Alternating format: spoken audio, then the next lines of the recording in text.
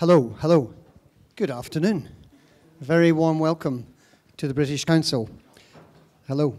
My name's Bob Ness. I'm the director of this organization here, and I've had the good fortune to live in your wonderful, exciting city for the last 3.5 years. So we're really very pleased to be able to host this event. It's been a huge and interesting event and journey for us. It's been a learning experience for me personally, and I've got my piece of paper and my pen, and I'm going to be listening extremely carefully and learning from you guys about the whole discussion about public art in the city. That's all I'm going to say about public art in the city, because you're the experts. But I have the daunting task ahead of me on the 17th of May at the Fringe Club, and you'll be very, very welcome to join us. We'll give you some information later. I'll be moderating a discussion about public art, so I better learn something now so I can go along on the 17th of May and do that without embarrassing myself. But what I do realize is how much, well, I'm an outsider, so I have to be careful of what I assume about Hong Kong, but what it seems to me is that Event Horizon has provoked a lot of very, very interesting discussion around the whole issue of art, public art, access, what it brings to a city, etc., etc. But I keep saying they're the experts, so I won't say any more except to welcome you. Do you mind if I would just pass the microphone for 1 minute to my colleague Sue? She's one of our teachers, and she's very involved in the project, and she wants to just tell you something very quickly. Thank you very much. Thank you, Bob. I'd just like to encourage everyone to come to our final Event Horizon workshop for teachers on Thursday the 27th.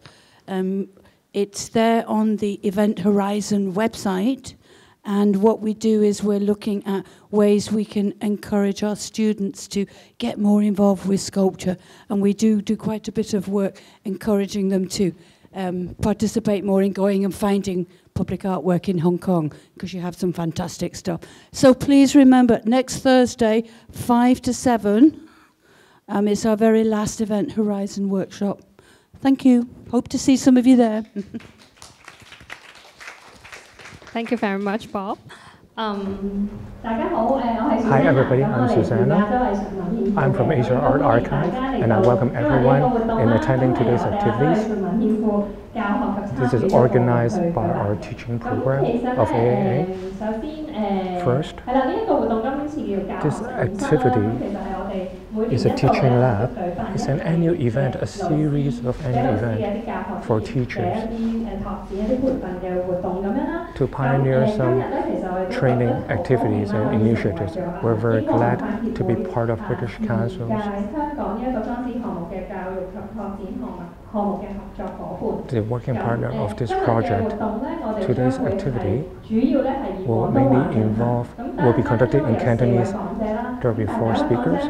The first speaker will use English, but we assume everyone will understand English to a certain extent. Also, we have some outlines available for everyone. Also, the host will have some summary and conclusions. For the whole process, there will be simultaneous interpretation from Chinese to English. If there are any problems during the process, if there's something wrong with the receiver, please raise your hand. Somebody will provide assistance. So the program today will be conducted in Cantonese, but among four of the speakers, one of them will speak in English, the other 3 will speak in Cantonese. But we will have simultaneous translation all through the program. So if your SI machine have any problem during the program, please raise up your hand, so our colleagues will come to you to change to another one. So you don't have to come up. Okay. So, without further ado, I will introduce very quickly about Asia Art Archive. So, because not everyone will know about AAA, we have 3 directions. We specialize in collecting contemporary art information, both online and offline physical information. We have a library in Shanghai and a website available for educators and everyone to search for Asia contemporary art resources. Another emphasis is to establish the community of different interests, including groups for youths and educators, because we believe that persistent and ongoing interactions is very conductive. So there are a lot of educators today. They will play a number of roles here, a number of teachers. They will be commentators or elicit discussions. So I hope everyone will continue participating. This has been the 16th year of AAA. Aside from educational initiatives, we conduct a number of talks and digitization of information research, including art practitioners and artists residency programs. So we want everyone to participate in AA activities. So for today's teaching labs, each year around March to July, we have a number of topics and wish to involve educators on exploring the role of contemporary art in education and apply them in the classrooms. And for today, aside from classroom learning, today's topic is about public art and urban space. For this year, we emphasize alternative learning platform, because for contemporary artists, it's not constrained just in a workshop. It's the whole city is their canvases.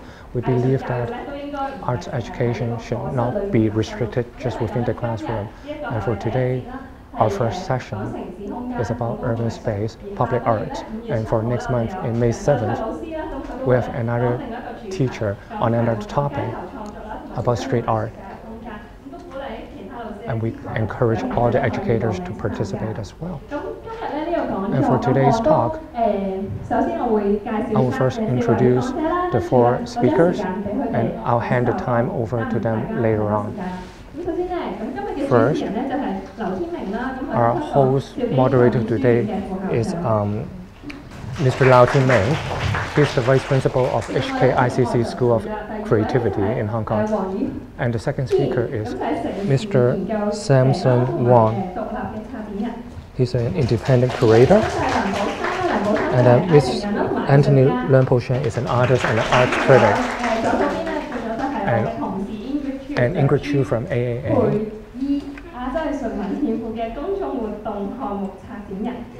is the curator of AAA public activities. So we'll invite Mr. Ming now, who is our host today and speaker. Okay. We'll enter into the 4 parts of today's workshop. We kind of divided our work today. Ingrid will introduce Anthony Gormley's works, his characteristics, and the special topics that we elicit from his works. And Leung-Po-Shen will talk more about Anthony Gormley as an artist and considerations on arts in the city. And Samson will talk more about urbanism, the space in the city, the imagination from the art. And for myself, the last part will elicit discussions. So it will be around 45 to 60 minutes during discussion. We hope for more participation from every one of you. Thank you. So now we'll have Ingrid first.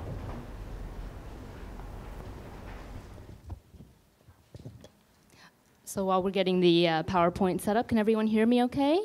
Great, thank you. So as my colleague Susanna said, I'm the public programs curator at Asia Art Archive, and I'm really excited to be speaking a little bit more and introducing the work of Anthony Gormley. And then I'll touch upon a little bit of Event Horizon. And then that will be followed by putting him in his work in context with the larger perspective of public art internationally. And we'll touch a little bit also on some famous or infamous controversies related to public art. And finally, we'll also sort of touch on some points that will sort of really just kind of, by way of introduction, not really get into too much of some of these topics, but really as a way so that they will be then enriched through the discussion and the subsequent presentations. So with that, hence the primer, we'll start with the introduction on Antony Gormley. First, I wanted to read this quote to you. I thought, since we were talking about public art and this notion of sort of collective idea of what it might mean, that the definition should come from a publicly accessible place. So, care of Wikipedia, this is the definition of public art. Public art is art in any media that has been planned and executed with the intention of being staged in the physical public domain, usually outside and accessible to all. With that sort of frame in mind, we'll think about Antony Gormley, or Sir Antony Gormley, a British sculptor who, if you even look on his own website, really dispenses with any biography or description of himself. And in that way, he's really speaking, I think, trying to speak through his work. But in looking at his work, he has a long, long history of working from the late 80s, obviously continuing until today. And there are many historic references. I mean, I wanted to just sort of really touch upon some references over time, from paintings like Caspar David Friedrich to some more recent projects by Francis Alice of Faith Can, there's a sort of a list of works you can follow along. When Faith Moves Mountains in Lima, Peru. Stephen Balkanal, who also had this sort of floating figure on the water. And Pablo Elguera, who did a cross-country trip from Anchorage, Alaska to South America for a project in 2003 called the School of Pan-American Unrest. So really, and I don't have an image of it here, but as I was saying to our my fellow speakers today, you know, figures on top of buildings have been around since the Greek statues, you know, and things like, and many buildings, famous buildings that we see today. So I sort of wanted to create a little bit of a larger framework through which, a lens through which we can maybe look and think a little bit more about Antony Gormley's Event Horizon project. So here, with that in mind, next slide, here are just a range of projects. He does many other types of projects, but I wanted to kind of keep in mind the idea of body in space, and or as we call it here in this talk, site and situation. And those can be many different contexts. So this is his project Angel of the North. It's 700 tons of steel and concrete. It's very, very large, and it is in the northeast of England. And it is sort of bordering on this idea of industry and technology, and where human beings are between those two places. And you can tell by the scale, it's very, very large on the hillside. Next slide. And then this is a series called Horizon Field, which were 100 solid cast iron pieces. And those were, if you want to switch to the next slide, same project. Next slide. Sorry, go back one, yeah. So you can kind of tell just by that these figures kind of are in snow, are in, you know, the landscape, they're in various places. So they really, really are, again, this notion of being across time and space. And looking a little bit more closely, this is similar to what we have in Hong Kong, where it's his body that he has cast, whereas the one before was this kind of more abstract, large, sort of almost winged, I guess, persona, not even really based on a human being, for the Angel of the North. And so the next one is another example called called Domain Field. And you can see that he also does works in interiors, museums. He's often commissioned for those types of projects. And this one is, he sort of calls a collective energy field. But in this one, you can kind of see that they're all made out of like little metal bits, put together, and this was done at a museum again in England at the Baltic. But in this case, it's important to note that he actually used people in the local area and cast their bodies. So really, it's not only a collective energy field; it's actually a kind of a collective portrait. And then this last one I thought is like, oh, real people, or at least this idea of creating a space for which the human beings he sort of tries to show through his sort of metal works are actually gathered together through this project called Horizon Field Hamburg in 2012. And so these projects range from 1998 to 2012. And this was you can kind of see on the top right side, there's stairs. So it's actually literally an elevated field in this really large building, sort of very mirrored surface where people could walk up and gather together, see themselves because of the surface material. And so then again, it becomes a field of self-reflection, a field of then sort of being conscious of not only yourself, but of the other people surrounding the space. So just to show you a kind of a range of his prior practice. So next slide. So if you want to move to this particular project here in Hong Kong, Event Horizon Hong Kong. And before I go further, I just wanted to share with you that I won't really share many images of what you see in Hong Kong because you should just go out and see it. That's why it's here. But rather, I wanted to sort of use it as a way to look at some recent projects in Hong Kong and including some of Gormley's own in Asia. Next slide. We all know this one. This is the Rubber Duck Project. This was by Felix Gonzalez Torres, which was a billboard project that was here last year. This is the King of Kowloon.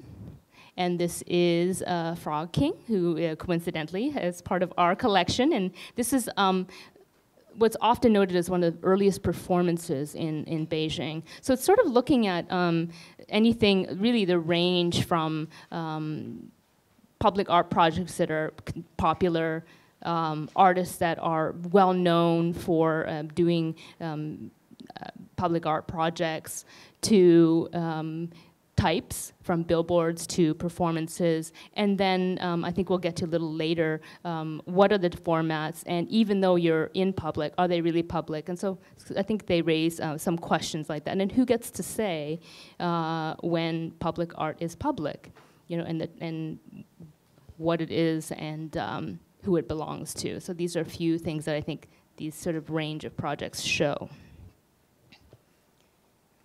This is Anthony Gormley. Before he did Event Horizon in Hong Kong, he did this project called Asian Field in Guangzhou, and it traveled to a number of locations in Beijing, Shanghai, and Chongqing. I hope I'm pronouncing that correctly.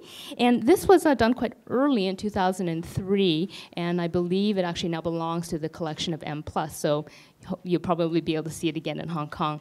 But as you can tell, again, to show the range of his work, look how tiny these little clay figurines are. In fact, there's over 210,000 of these little clay figurines. And he calls them body surrogates. And he actually, I'll show a slide a little later, about he actually had the people where he goes to these places make these. So it's about a collective activity of creation, and of then, it's a way of kind of, you're creating this field that then is reflected back at you. And in this case, it's small. It's also to show really the range of the size versus, these large-scale pieces, or pieces that are, on top of buildings that you can't touch. So it's actually quite a dynamic practice. It's just something to keep in mind about the kind of work that Gormley has done really over his long career. Next.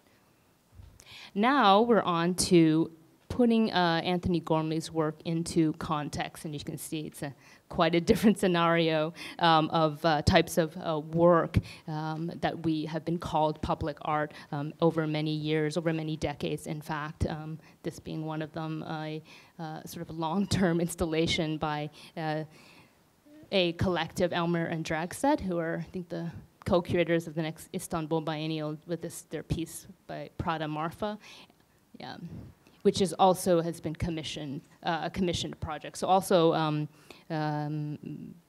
organization, how public art has changed in terms of artists initiated to publicly generated to public organizations that have to permanent to temporary organizations that create these scenarios, and including the one that we have here in Hong Kong.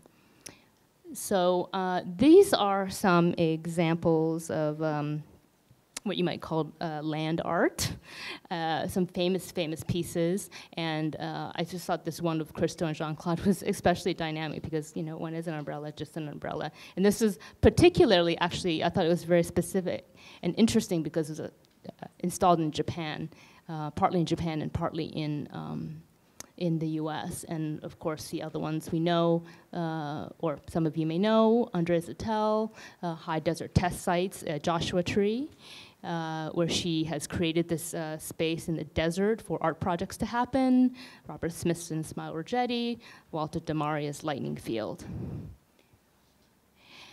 And then I also wanted to then bring up what I'm calling sort of artists who work with urban codes. For example, the idea of the shop and the street. This is a very famous piece by American artist David Hammons, where he was selling snowballs on the streets of New York. And then also a piece by Art Angel, which is a commissioner of public art projects in England that worked with Michael Landy to literally to rent a storefront, and he literally demolished everything he owned, including a car, to photos of his parents and his girlfriend and his teddy bear. Everything was completely destroyed. But I thought that was a very intriguing project. Next. And then also, I also thought of this, what I'm calling the human quotient, or the idea of, artists who use sort of elements of the street or respond to architecture in quite a different way. Mark Beil, Krzysztof Wodiczko, Michael Rakowitz, Katarina Gross, that bring in elements of graffiti, but in fact they're commissioned artwork sometime, or with Michael Rakowitz, his Parasite project, where he's, that bridges on design, where he's creating these housing for homeless people on the street to have a place to live, but there also could be considered social sculpture, for example. And Krzysztof Wodiczko's a similar project, homeless vehicle from the mid-'80s, I believe. Again, so it's kind of a historic reference. So there's quite a long history of these kinds of responses to the real body, let's say, the physical body, and the way that it engages with the urban environment. And then the last thing I wanted to touch on, which I think that we'll talk about as well a little bit, is things that are always, I think, related to art, but somehow, I think, because of the public nature of public art. I mean, even when you go into museums, it's public, but somehow when something is, let's say, dropped in your lap, as opposed to you going into to see a show, for example, as such as the case with Anthony Gormley, then there's this kind of a different feedback sometimes from the community or the public, let's say. Just because it's placed there doesn't mean that it will be received in the same way that the artist expects. And these are some famous cases where that has taken place. This is a famous piece by Richard Serra called Tilted Arc, which some of you may know. It was installed in Federal Plaza in New York from 1981 to 1989, and through much debate was removed. And here are some examples of some other examples. Another Art Angel Commission, one of their first, and I would argue one of their most famous, Rachel Whiteread, her house project, where she basically filled the last home that was being taken down because of gentrification and created this kind of temporary monument. It was eventually taken down, but it becomes this kind of temporary monument to a community that's really lost. And then some of you may know the famous Tribute in Light, paid an homage to September 11th, and it's the lights are turned on every September 11th since like 2001. Another famous project by John Ahern, which is an artist who would do these really great castings of the community and then put them back into the Bronx neighborhood, where he was really friends with many of the participants. So similar to Gormley, for example, a very similar approach. But then when he was commissioned to sort of do this figure in this skate park, it was met with a very, very hostile response, and he chose himself, after a few days, to remove these sculptures. And I think that it's the same today with figurative sculptures that could potentially seem to presume a sort of sense of a community, and then sometimes the community reacts in a much different way. And then we have Jeremy Deller, the Battle of Orgreave, which was a miners' strike that happened, and he basically had real people reenact, just like you have many people who reenact military battles, but he reenacted a very recent protest, in essence, between miners and then their pits or their livelihoods being shut down. And so all of these pieces, to me, are, whether or not they're performance, whether or not they're sculpture, have a kind of time-based nature to them. And I think they question quite firmly the idea of how you honor something, what monuments tend to do, and that sort of old-fashioned idea of, a bronze figure, sculpture. I wouldn't say that to Gormley because his are, I think, different on top of buildings. Like, he's sort of taken that to another level, quite literally. But in terms of that more classic approach that you see, the cast brass figure often in the middle of a park or something like that. So I think all of these sort of challenge those notions. So and the other thing, the last slide. Yeah, this is another monument that recently happened called the Gramsci Monument by an artist named Thomas Hirschhorn. He also did a series of these based on different theorists. He did one called the Bataille Monument. But what's nice about these, I think, is I actually attended this one. There was a food place to eat, for a place for kids to actually make things. He actually goes into these places and speaks works with the community to create the spaces that they might find useful. The library, of course. But what I like about these series is that he's taking the idea of the written word, the theory around public art, and really trying to test it. There was a great story I was reading where he was working with this community in Germany, and all of his equipment got stolen. And he was he thought, oh, if it doesn't get returned, then the trust had been lost with the community. But then it was secretly returned, so then the project continued, and so it's all these it's a real a human negotiation, which I thought was kind of a nice idea with this ongoing project or ongoing monument series, project series. And the last thing I'll touch on, which I will talk about more, is I was thinking a lot because of the range of the projects that we've shown, and also even within Antony Gormley's own practice of a scale of using people's bodies, his own body. When does the sculpture become a human? When does that start to happen?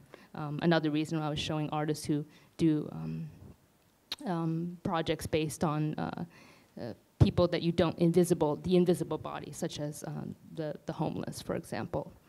So I just wanted to sort of like, so that is the reason why I brought these two slides up, just as a sort of jumping off point to our larger discussion. You may know this famous piece with Red Cube by Isamu Noguchi in New York. Another case where public art has developed now that it's very popular for, as buildings go up, through projects like the Percent for Art program, where a percentage of budgets will go towards the creation of a permanent public art piece, to very historic, famous pieces like Meryl Lederman Euclid's, where she was basically washing the floors of this museum in upstate New York. So in both cases, even though one's about maintaining a sculpture that's already been created, and the other is really using those activities as an artwork, I think they both, I guess they're kind of reminded me that there are real people, not only that are used to create these artworks and the public that sees them and engages them, and we are talking about them, but there are real people who clean these, make these, and I just think that it's kind of maybe something we can think about as well as we move forward. So with that, I'm gonna pass it on to my fellow speakers. Thank you so much. We thank you, Ingrid. She quickly introduces the overall environment of discussion, the context, some early works by Anthony Gomni, how the body interacts with the environment. Secondly, all over the world, various artworks in public spaces and in everyday exhibition halls. How the venue affects the exhibition. There have been a string of works, very diversified, in different countries' settings. So now we discuss on Hong Kong, the city, how we comprehend and how art creates space in Hong Kong. Hi, everybody. When AAA invited me, I was to speak as an artist on public art or on Anthony Gomni, but when I prepared my PowerPoint, I noticed that, it cannot be done. So I collect and compiled information that's benefit for the audience here. I won't demonstrate here myself as an artist or as an analyst, how I make theoretically informed practice in Hong Kong, and under the context of Hong Kong, what it encompasses, such as Hong Kong's local spatial politics, what we often talk about the bureaucracy of the real estate developers, or urban planning, justice within urban planning. Also, Hong Kong as a city, its historical context and issues deriving from it. So for today's relatively short talk, I'll try to pick up two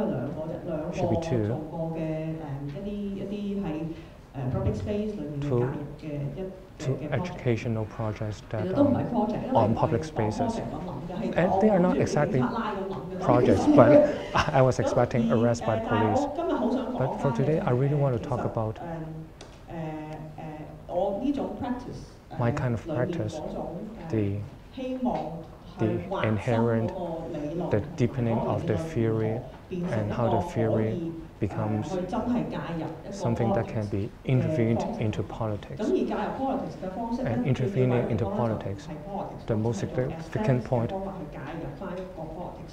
is to intervene in politics. So right off the start, we'll jump very far. We'll jump into Beijing, because why? It will be understandable later on. One thing that I want to talk about is the concept of monumentality. This quote is from Wu Hong. He's an art historian on contemporary art. People may know him or her better as a contemporary art curator, but as a scholar, someone I quite admired. I'm a fan. What's interesting is that because earlier was a scholar in the Bronze and the ancient dynasty, the architecture at those times, but during those antiquated times back to the modern times, the analysis throughout, that's what he excelled in. So talking about what's monumentality, when we talk about monumentality, it's highly related to what Ingrid mentioned just now. If there's a physical object or whether the object with its surrounding environment, surrounding people, is there a specific community, is there a relationship there? It's not just a physical object. It may not be the most important aspect, but the most important is how it activates the surrounding environment. For monumentality, what's so special about it is that in certain national narratives, it plays an important role. And here, what I showcase here, if you go to Washington, it's exactly the same. And I'll be talking about Hong Kong for public art. When we try to deal with our identity, it couldn't be escaped from our great, majestic homeland. It's historical and time and context. So not to go into details here, but if you're interested, you can look for the article by Wu Hong. Why I want to talk about Tiananmen Square and Monument to the People's Heroes. Everyone in attendance here, have you been to Beijing? Could you raise your hand? Or so I don't need to go into details. You kind of have an idea on the monuments, on the locations and whatnot. But what's interesting is that during the analysis, in the space and time there, the relationship in space and time, the spacing, the relationship in spacing, it explains the history as well. In retrospective, in traditional Chinese architecture,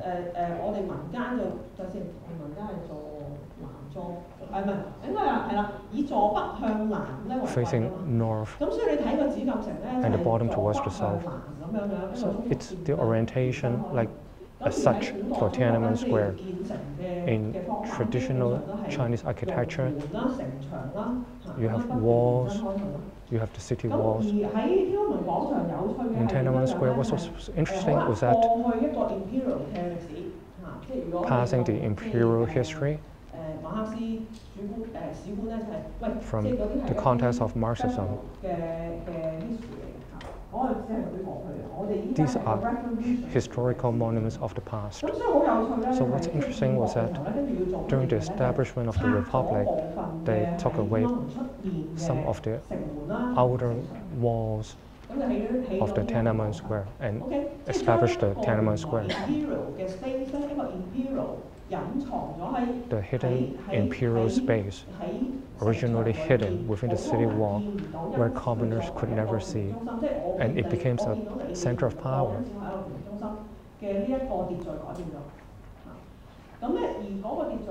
This order from north to south. So what's interesting, from north to south, this extension, what the Communist Party did, they built a monument to the people's heroes. The past history. They erected a vertical column, a vertical structure. A vertical structure is erected there, but at the same time, the architectural form adapts to the Chinese traditional format. When people go to Tiananmen Square, the statue of Mao Zedong and this monument is actually a dialogue of Mao Zedong and the monument to the people's heroes, because the inscriptions of the people's hero monument is by Mao Zedong himself. So actually the time and space is quite important. Oh, I cannot go into that much of detail. The article is very good, so please check it out. So what's interesting is that an official history wished to portray this narrative as such, but the community, how relation is formed with the community, to build up the meaning, it needs people in flesh, in person, to build up. So looking back at this monument, what does it look like? What does it resemble? Just from average people's perspective, what does it look like? It's like a tombstone? Does it look like a plaque worshipping the descendants? So such is history. These two slides, more than 20 years passed by between these two photos. The right photo was taken during 1989. The first photo was taken when Zhou Enlai passed away, and the people were paying tribute. 10 years of cultural revolution had elapsed since then. There had been a lot of power struggle. Zhou Enlai had been perceived as a kind of figure within the whole power struggle. And at that time, the official stance was not to have any memorial activities for Zhou. But people, on their own initiatives, they placed flowers there at the monument. So the official discourse and the people's reaction were different.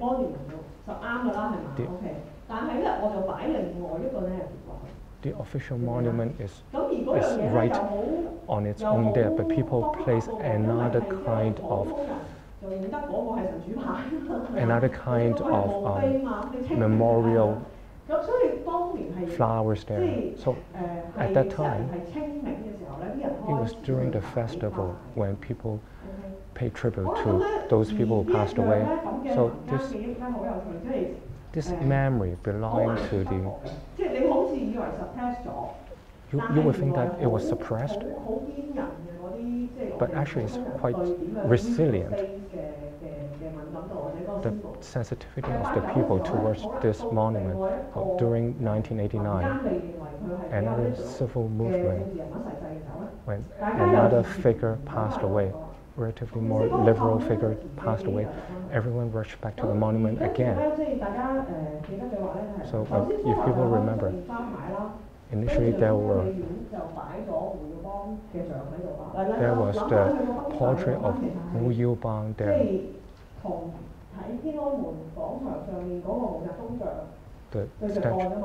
The statue of Mao Zedong was facing this monument. It actually covers the entire base, more or less, of the people's hero monument. More critical is during the 1989 movement, when it's kind of in its height, when it's very difficult to handle the whole situation, a newer symbol is required to represent the whole movement, the democratic movement. So what's interesting was that the goddess of democracy, from the perspective of gender, is interesting. The entire square, there are not a lot of feminine figures, but on the contrary, there's a young, slender, presentable female. Actually, there are a lot of details to dwell into the analysis of the goddess of democracy. As you can notice, it borrows the concept of the Statue of Liberty from the United States, but it also tries hard to put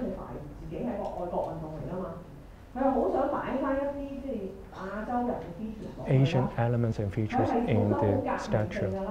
It wants to be revolutionary, but it doesn't really have a revolutionary language.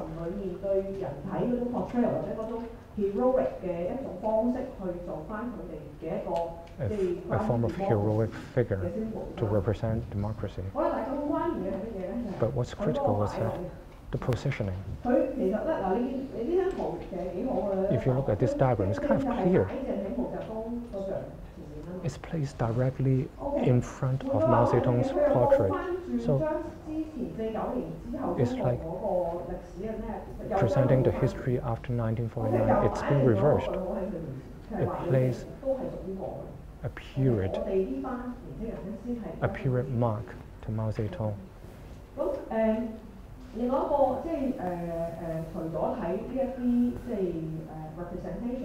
Another, aside from these considerations of representation,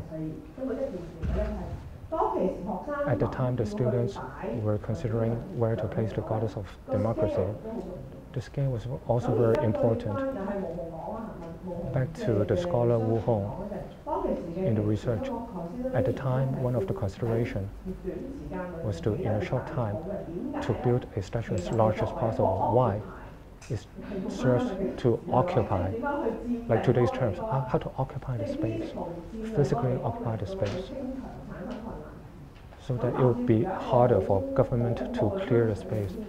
There's a horrible curse involved also. When the goddess of democracy is there, then the movement is there. When it's clear, then the students had to be clear. So it became a self-fulfilled prophecy.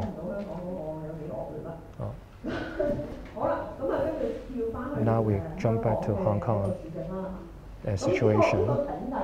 This tripod, do people remember it? Where is it located? Where is it located right now? Do you know what it is? It's a Hanover treasure tripod. Do you know where it is now? It's at Lantau Island. Where? We're in Lantau Island. So now this is interesting. A tripod.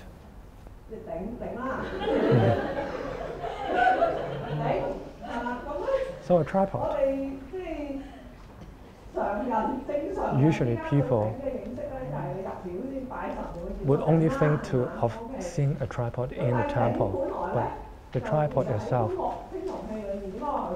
in Chinese bronze history, is also a vessel for worshipping, but it's also a symbol of authority as well. What's interesting is that at the time, the tripod was done by a Hong Kong artist, a significant figure, significant artist, sculptor in Hong Kong. What's interesting was that at the time of promoting modernism in Hong Kong, social realism was thriving in mainland. Two different ideas, two different movements. But when this tripod, which is supposed to be about Hong Kong, the ethnic identity of Hong Kong, there isn't any. It couldn't be done in the genre of social realism.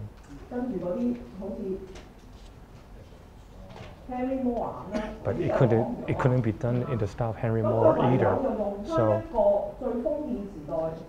with a lack of choices, just present Hong Kong's relationship and context within China in a very antiquated genre. So the most modern elements is have to a windmill at the front. That's about it. Actually, there's a lot of stories involved. I couldn't find a photo at that time. When the tripod arrived in Hong Kong, it was the 1st of July. Because a special celebration committee, a committee with a very long name, the tripod was placed at Victoria Park. At the time, some friends and I,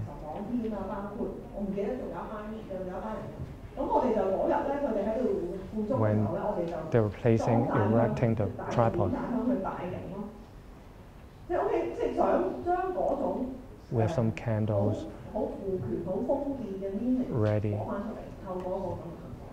to try to solicit the meaning from the tripod.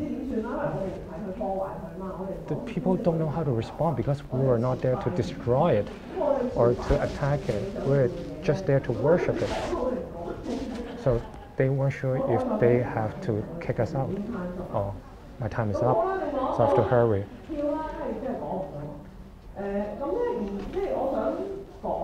What I want to say was that right now at the Bohemia Square in Wanchai, what we noticed, the other kind of monuments, they're interesting. I haven't done a full research in Hong Kong, but in Hong Kong, we could not establish monumentality. It's not because of aesthetic reasons, it's because of our identity. We're still unsure, we still couldn't discern our identity. Whether we have a relationship with the country, whether we don't. So we couldn't really do monuments. Looking back at Hong Kong sculptures, I think that the more successful example of a monument is the Flying Frenchman. About its style, its motive, many people have discussed already. I will not dwell on this topic, but another intervention, when we, within the city, the existing space, the existing structures, when we couldn't even tell our stories there, what could we do? So at the time I thought, we'll hijack it, we'll rediscover the more realistic aspect as different from what the government tells. So the Flying Frenchman, according to folklore hearsay, it's not a Frenchman. Why would one place a Frenchman in Hong Kong? It doesn't make sense. It's like placing a British person in Hong Kong. It doesn't make sense. So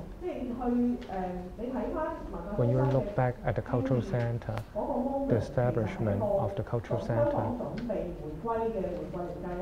that was the time when Hong Kong is going to return to the mainland China. It was after not too soon after 1989, and people were afraid of reunification. It seems like French people like to present these gifts, so there are reasonable doubt that this is not an actual Frenchman. And actually, he's a freedom fighter instead. So what we did then, we paid tribute by placing flowers there. A number of artists, including myself, we dedicate the flowers to the freedom fighter statue. So we start this event of dedicating flowers.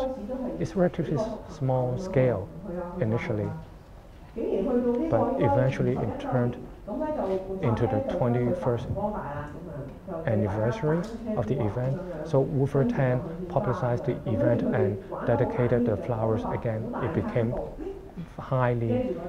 became a big scale event. It's like a reopening. So through these actions, we are not fighting for this physical object, but through our action to interpret the monument. So jumping ahead,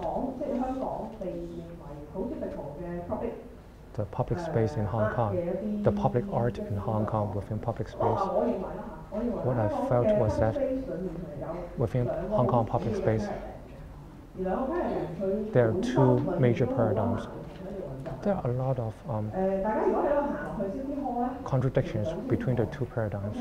When you walk towards City Hall, the works are somewhat from the 1970s. You know, City Hall was built in 1962. It was under British colonial. It was an important project of localization under the colonial period. So what's been presented to Hong Kong as gift? There had been no Hong Kong identity then. A public space was produced. Within the public space, there was some significance of political power within. It was placed kind of at the end of the line. It wasn't very apparent. It was presented purely as an administrator. The photo on the left was the 20th anniversary website of City Hall, talking about what the art object was about. It recounted the sculpture by Henry Moore. People could enjoy it at the space, but people, let's not forget, there's the scenery of the bridegroom holding up the bride. Because what's so important about the garden was this peaceful environment, contemplative space. People are joyful when they celebrate the getting married. Because when you get married, you need to register. It concerns your tax, concerns your housing distribution, educational planning, urban planning. All these are highly related to the colonial period and how its power enter our sphere, enter our private sphere. Okay, jumping back. And this is interesting. It seemed like very open-minded, very open. It's free of charge.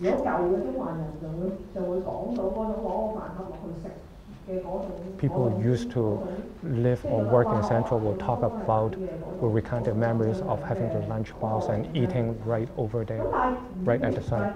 But at the same time, it has its hidden evil, or I should say hidden political power within this public sphere.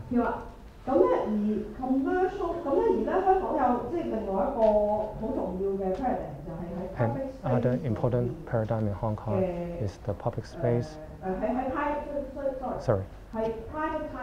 Privatized public space. Simply speaking, it is within urban planning in Hong Kong. Originally something good intentionally, but which benefited the private owner, because by providing public space, people can build taller buildings. But the property owner actually have double benefits, such as erecting a public sculpture, but in fact, there are a lot of security guarding it, what you can or cannot do near it. But there has been a shift in the middle. Public sculptures in the past, if you look at the sculptures in Exchange Square, you could not approach near.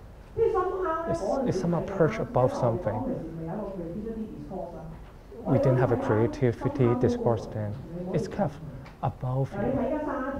If you look at the sculpture in Sha Tin, it looks very friendly and democratic, but the space is actually privatized already. It seems like you win a bit, but actually you lose a lot. Teachers may recall, classmates may make fun of it or take over the space. Another, go into details, you can check the websites listed. Aside from the physical space mentioned just now, time is also very important, especially this privatized public space. it prompts consumption, prompts flow of capital. So, and the way is if you do things very slowly there, then you're already blocking the rhythm of it. Another intervention we did was at the public space. You just walk in a straight line very, very slowly. Walk in the straight line in the course of an hour. So, finally, jumping out of these PowerPoints here, which could be further complemented by what the other speakers spoke. On the Event Horizon, this project, its relationship with the surrounding environment is interesting. The public, when it includes people, it also excludes yet others. The location it is placed at, what's the significance? I hope that people will continue to consider on this question.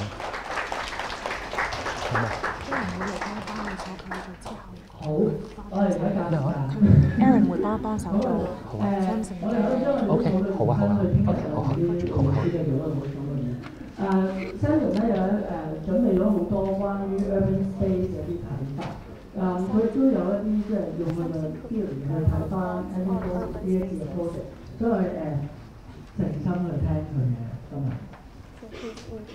好，多謝非常多謝 HKICC， 因為我借呢個機會咧，整理咗少少諗咗，都可能5年左右嘅一啲東西。咁我其實主要就係諗一樣嘢嘅啫，但係咧我呢幾年一路想將一啲叫做介入城市空間嘅行為咧，用一種 framework 去一次過睇晒佢。咁但係咧咩叫介入咧係好難去理解，咁我就嘗試提出一個三角嘅關係，之後提出3種咧，我哋叫做即係用 Moderator 叫做3種方法去理解唔同嘅 urban art 咯，或者用呢個字詞，因為其實我係一個地理學嘅，我係從事地理學同埋城市研究。咁喺我哋專業喺我嘅學科裏邊咧，過去幾年開始咧就想用一啲詞咧去整合呢啲嘢，咁我就暫時用 urban art 呢兩個字。咁近來咧，如果你哋有留意咧，有一個機構叫做 School of Life 咧，就會出好多指南俾人教你點樣過一個美好嘅人生啦。咁其實咧，最近啱啱今年出版嘅呢個叫做How to Live in the City。咁咧，其實我好想講一樣嘢就係點樣能夠喺城市生活，你能夠掌握到呢個城市嘅環境咧，你先至有一個好嘅生活啦。咁即係用我哋而家公司或者一啲坊間去講嘅一啲城市如何，嗰啲生活也是如何。So we know that in pop culture there's a lot of videos and guides on how to live a better life. 一個叫做法國嘅哲學家啦，就提出一本書叫做 Curator。咁後來咧called Henry Lefebvre, who published a book called The Urban Revolution. So in recent years, a group of people called urban theorists take this book, and they claim that since 1970 we have entered a new period. 咁佢就提出呢個字叫全面都市化。咁個意思係咩咧？就係話其實咧以過去幾年咧聯合國成日提出一個我哋已經聽到厭嘅事實㗎啦，就係全球咧住喺城市嘅人口咧超過咗1半，即係話比起唔住喺城市。One of the proof is that over 50% of the whole population on Earth are living in a city now. Planetary 即係話全世界性啦。So planetary means global. 我哋而家根本每一個人咧都係生活喺一個受城市主宰嘅經驗。So wherever you live on this planet, your life experience are influenced by urban experiences. Whether you are actually in the urban environment or not. 係過緊一個叫 urban life 啦，或者抽象啲嚟講，即係我哋每一個都係一個 urban mode of being， 即係或者一個 So 城市 in 嘅 an 存 abstract 在。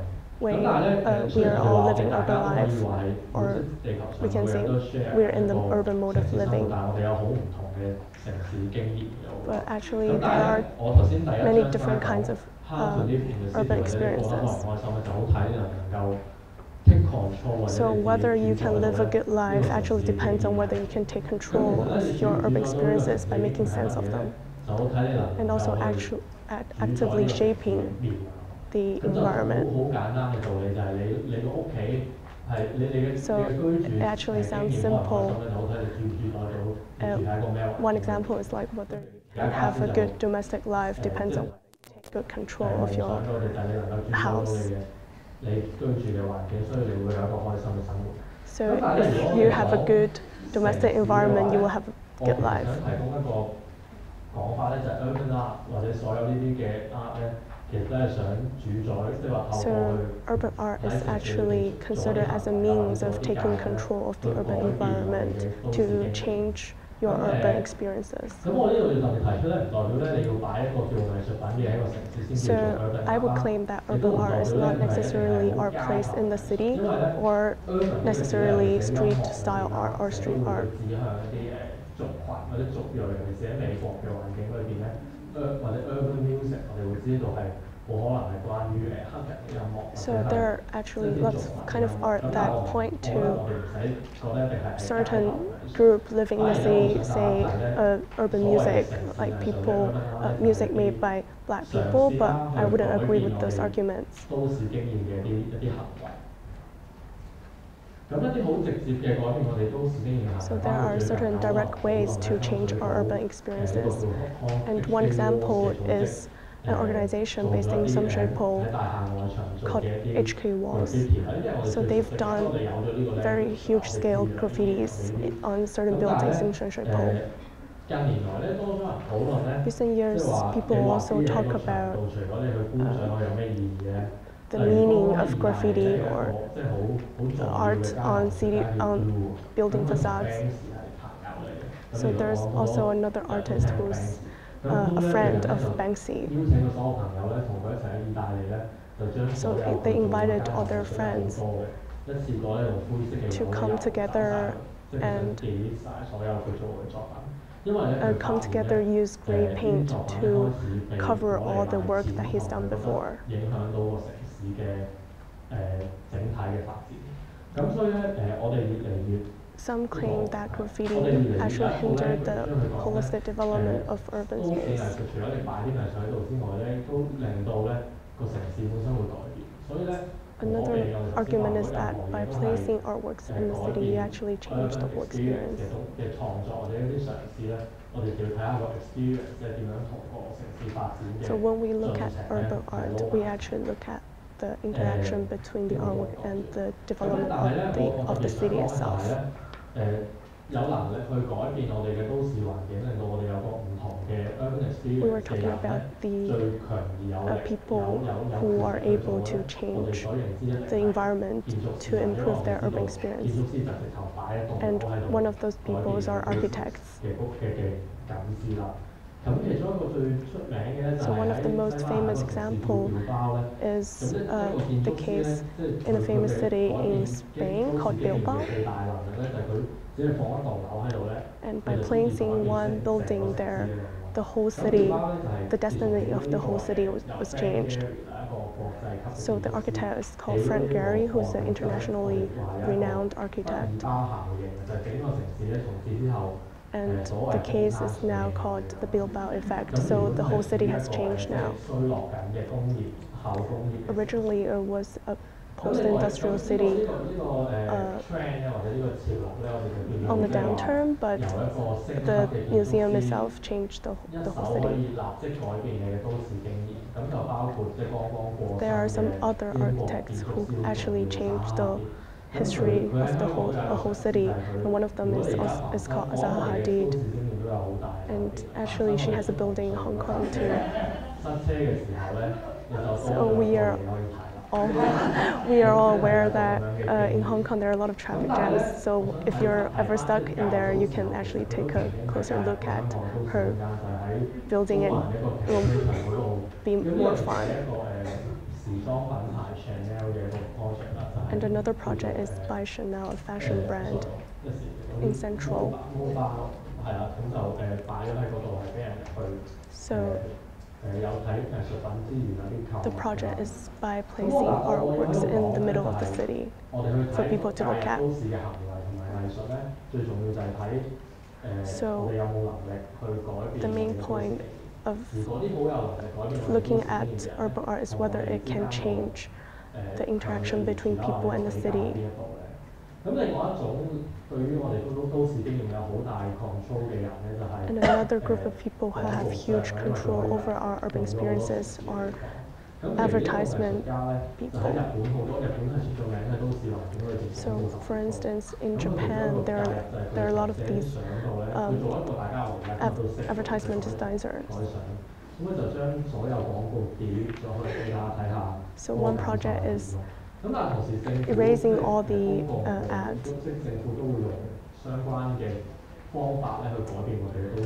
So in some places, the government also take active initiative to change our urban experience. For instance, in the UK, there's a project called Art Everywhere, and they put mainly British art throughout the cities in the UK. So I would like to invite you all to think with me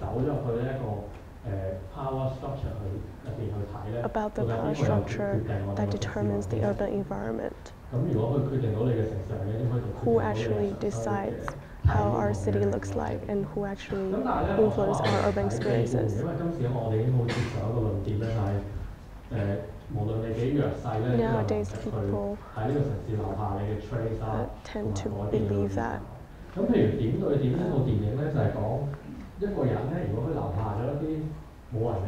Whoever leave a trace on the city who are more influential. So if you leave a little bit trace on the city, you actually change how the city is used.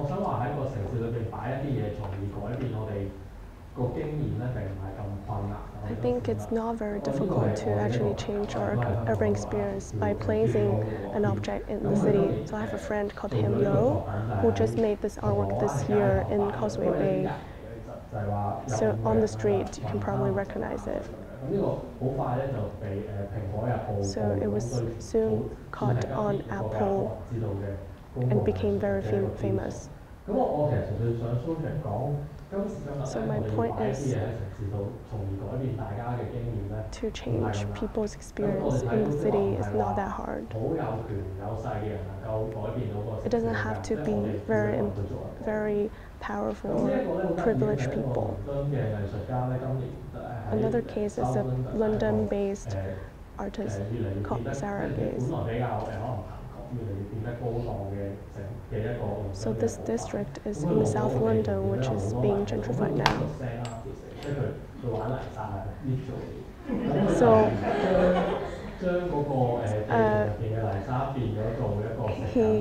she's a sound artist in a literal way, so she plays with sand. The point is that in British culture, only poor people eat broccoli. I know in Hong Kong it's not the case.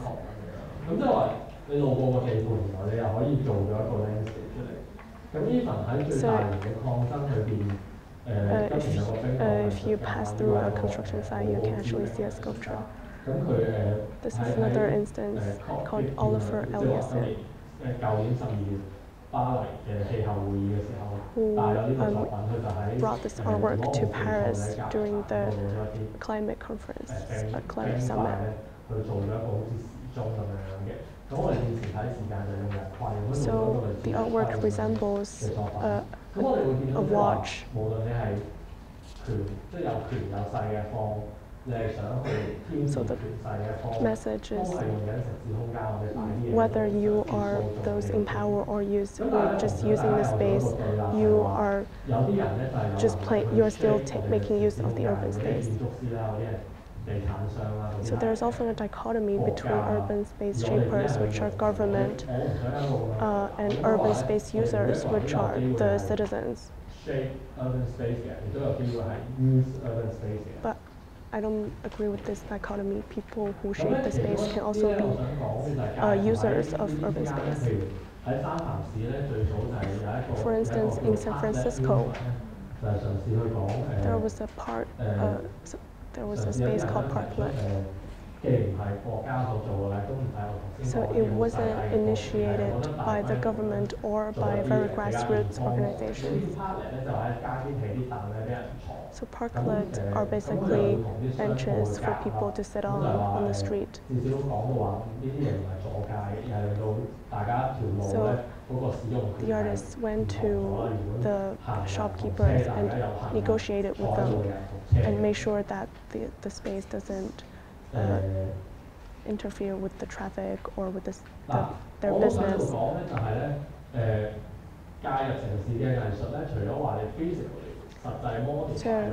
I believe urban art doesn't have to directly interfere with the urban space. But there are also other kind of urban art that doesn't literally change the physical space.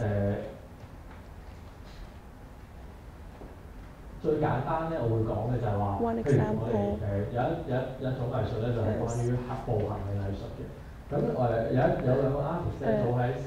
is about walking.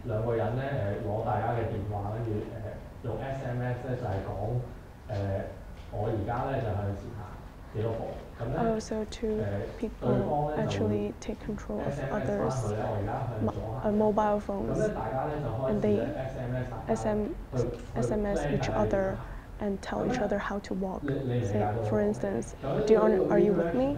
For instance, one turns left and walks 5 steps. So the city hasn't changed, but the way people use it has changed.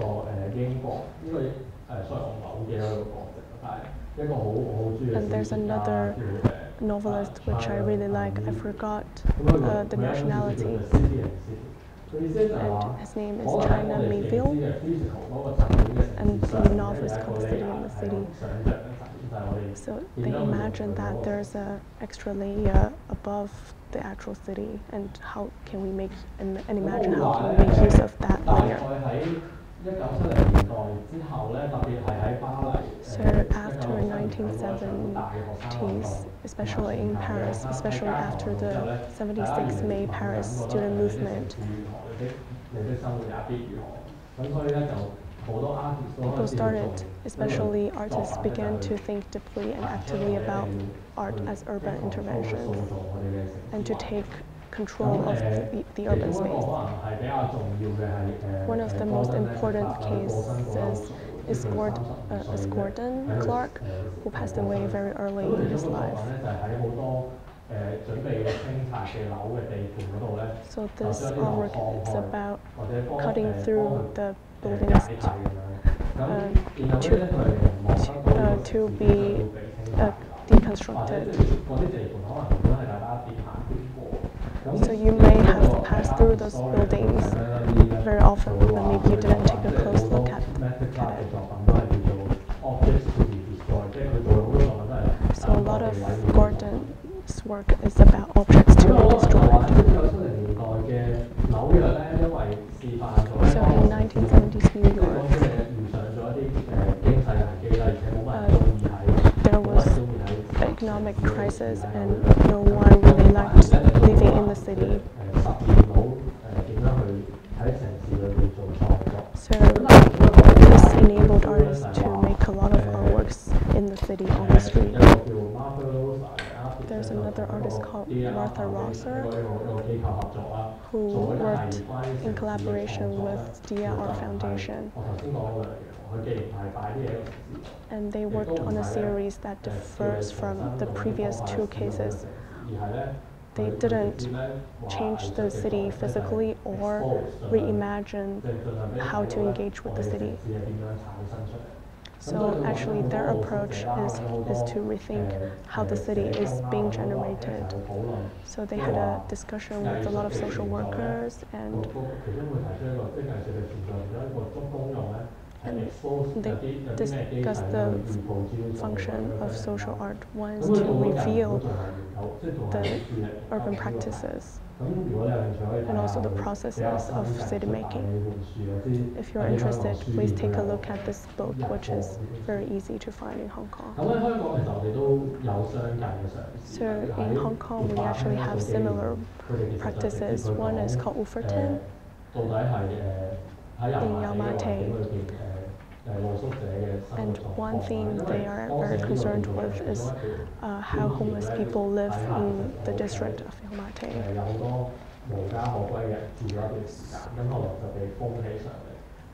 So the space was actually occupied by homeless people.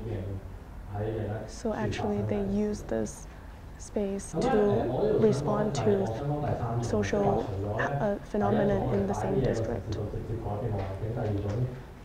So I talked about several different approaches of urban art. One is to change the urban space physically, and one is to reimagine different ways of using the city. And the third one is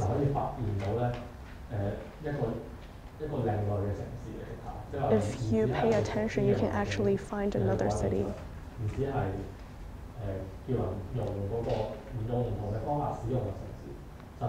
It's not just about different ways of using the city, it's actually about exploring a whole different city. This might sound hard to understand or abstract, but if you take a look at this book called Explore Everything, which takes a look at the interstitial and residual landscapes in our usual surroundings, you will find some overlooked spaces. So a lot of people are actually taking or paying close attention or revealing those overlooked or non-mainstream alternative spaces in the means of art. And I recommend this documentary and also the book called To Reach the Clouds. So it's a series of documentaries. So the main story is about a madman. So he put a wire in between two buildings and wanted to walk on it. So if we put it in the framework of urban art, he actually belongs to the third category. So it's not about the physical or positive space in the city, it's about a negative space. It makes you discover a whole new space. It's a good example of the third approach. Another example I really appreciate is an event by Make a Difference, which is a whole series of events under on Hill Road. Do you know where it is? It's in Taiwan, Canada Town. So on Hill Road, there's a flyover, which is one of the most interesting flyovers in the world. It's very steep, and also the distance between the flyover and the ground is actually great. It's very big. So I always thought about making a very steep theater there. It will become the most beautiful theater in Hong Kong. And another term I would like to introduce is called tactical urbanism. And this book, this term is a little bit pessimistic. the assumption is that if you can't change the majority of the city, so why not try something in between? Why don't we dig out something that's more interesting to us? And one of the early artists that used this approach is a group called Rebar Art and Design, and they had an event called Parking Day, which is now more common in other cities. So it's about occupying parking lots when it's not being used, say, during the night. So imagine making use of a parking lot. So I've already overrun, so I'm coming to an end.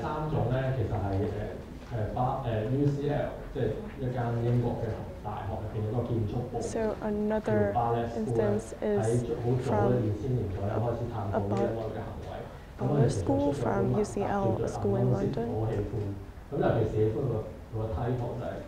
And I really like this book called The Unknown City.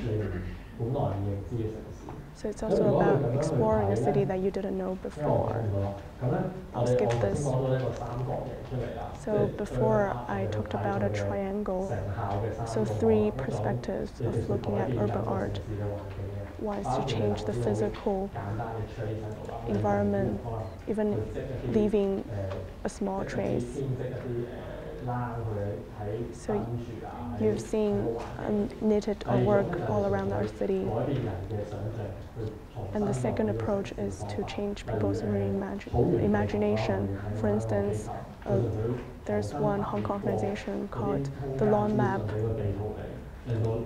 And it's an interactive website where you can mark which green spaces can be used. And the third is to discover a new space. So today, I want to introduce the triangular framework for looking at urban art.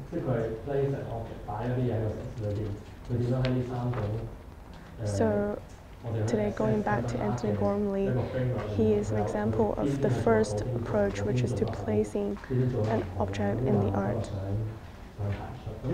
So I wanted to look at Anthony's work within this framework, comparing their pros and cons. So I also wanted to argue that not only government architects or developers as architectural professional or urban professional, I think everyone can be an urban professional. And we all have the right to shape the urban space we're living in.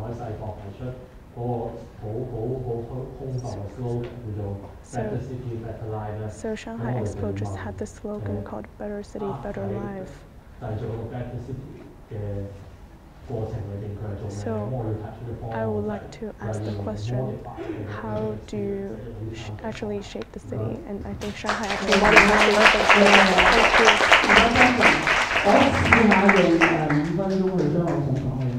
So now I will try to summarize my thoughts in 5 minutes, because there's not much time left. We don't have much time until 7. So I would like to put everything we covered back to context of Anthony's project. So this is one of my favorite perspectives, which is Anthony's sculpture on City Hall. He has this quote, "We exist in space."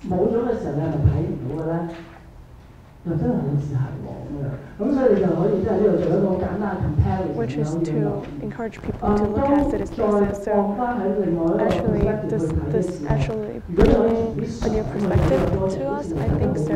When the sculpture is not there, we don't see much on our skyline.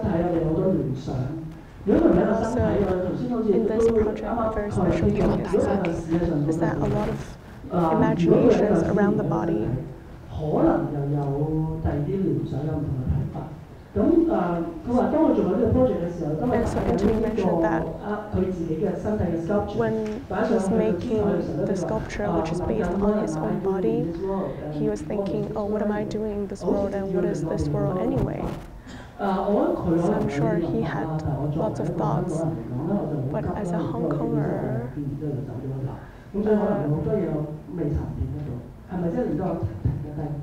I look at the sculptures and I thought to myself, oh, does it actually keep me there and looking? Because there was a guided tour. I was actually quite influenced by the tour guide.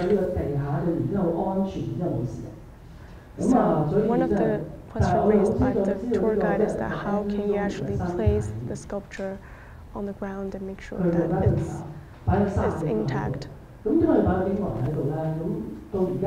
there are around 30 of them in the city. So there are all these questions. If it's not a British body, what other body can it be? And also, what about the social responses? So it's not that we never put our works on the rooftop. Why is there so much controversy now? For instance, there is this bus on Peninsula Hotel, and it actually works. So people get very nervous and worried. But then, actually, the psychology between these two cases are very different. Is it because one is a bus and the other is a human body? So as a Hongorer, I would actually think, wow, this takes a lot of money. So why don't we turn it into 100 lunch boxes and give them to homeless? Would that be much better? But if you look at it at night, you actually get some insight from the artist's quote. The weighty figures are black figures.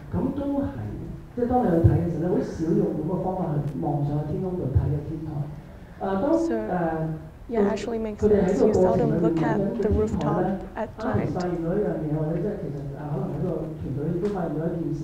So actually the team and also the artist noticed that a lot of the rooftops are named after big corporations, like a certain bank or a company.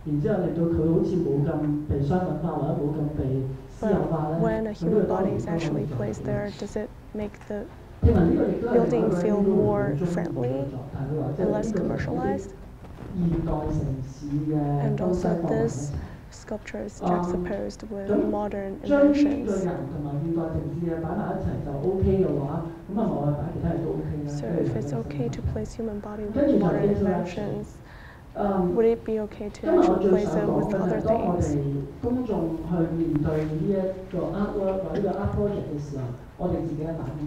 Another question is, how does the public respond to those public art sculptures?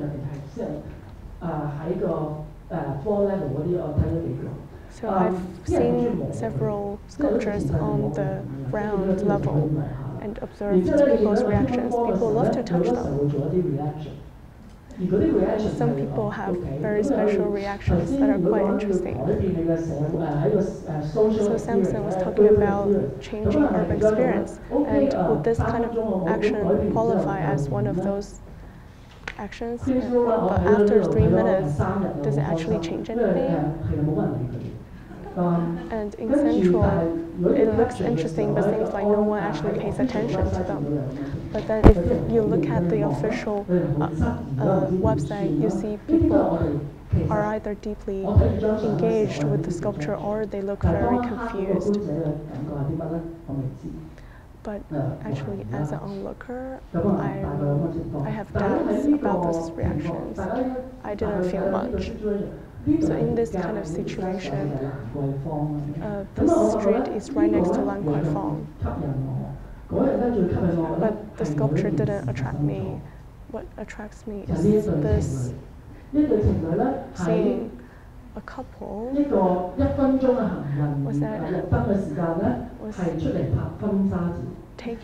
writing pictures on the middle of the street. And they waited for a long time for the green light to turn on, and they rushed to the middle of the street during this 1 minute green light. So while they were kissing, they actually attracted lots of attention. So I think this dramatically changed this urban experience. So while Anthony Gormley's work is being very inspired, I think other people are taking more active interventions. They at least ran 20 times to get this done. They were just pursuing.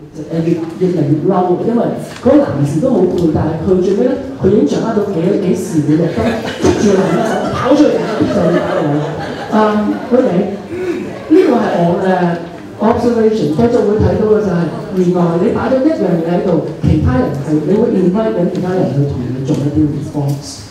呢個 response 係 OK 嘅，好睇嘅。呢個 response 更加好睇嘅，好似大家有一個好 close 嘅感覺。但係呢個 response 係因為有人打電話路政處投訴嗰度阻街，然之後咧路政處為咗要令到佢唔係阻街，所以佢就擺咗3個啲牌子上去，話俾你聽呢個唔係一個阻街嘅方法。後來呢個人咧就做 OK， 香港嘅經驗原來係咁嘅。OK， 咁跟住當然啦，我哋都知道呢個可以好快咁經過啦，我哋有多唔同嘅人嘅諗法。訪問咗一啲公眾人士，公眾人士會話：其實呢啲嘢藝術嘅嘢唔係咁樣搞，藝術嘅嘢其實應該要有啲導賞。有唔同嘅人都會講藝術嘅嘢，香港人藝術嘅嘢你又識咩咧？但係其實唔係啊嘛，藝術如果本身有 intention， 佢本身嘅藝術家有一個諗法，佢想介入呢個城市，佢想同你哋一齊去活動嘅時候，可以。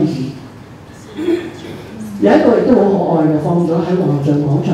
大家都知道皇后像廣場冇皇后像㗎啦。皇后像廣場係揾到皇后像啦，得翻呢個人。呢個人係邊個嚟嘅咧？呢個人唔係，呢個人係邊個嚟嘅咧？呢個人係同匯豐銀行係有關嘅喎。佢係曾經匯豐銀行有一年嘅 banker， 佢有個好大嘅好勁啦。咁然之後就記念咗喺度。有一啲原因、歷史因素 relocate 咗皇后像。皇后像而家喺維多利亞公園。咁聽日我再講多啲。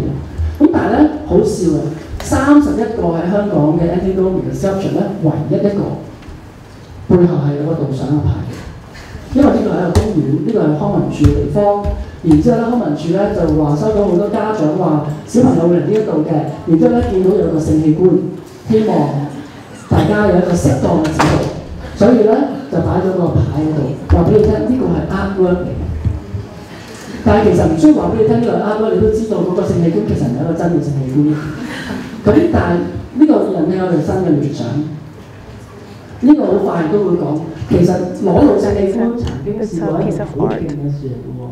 But actually in Hong Kong there was a big fierce controversy around displaying sexual organs. So there was a sculpture called The New Man displayed in public in our center in Hong Kong. But then there was a court ruling against the public display. So the art center actually played something in front of to cover it. But then later the court also ruled that discussion around this case should be banned.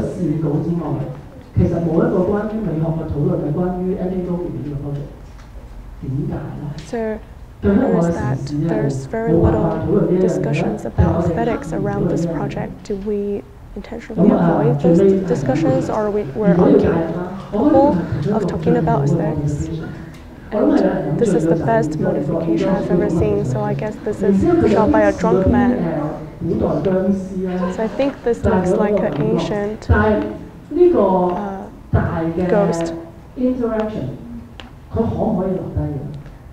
Or can these form of interaction be recorded and kept?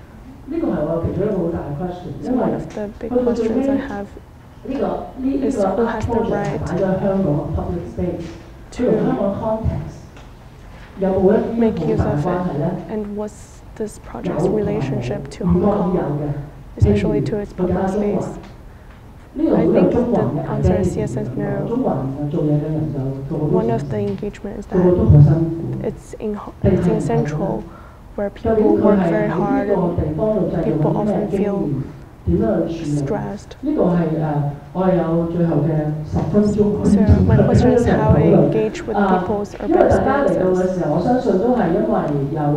I think you come to this talk for various reasons. Maybe you really like this project, or you have doubts, or maybe you even hate this project. I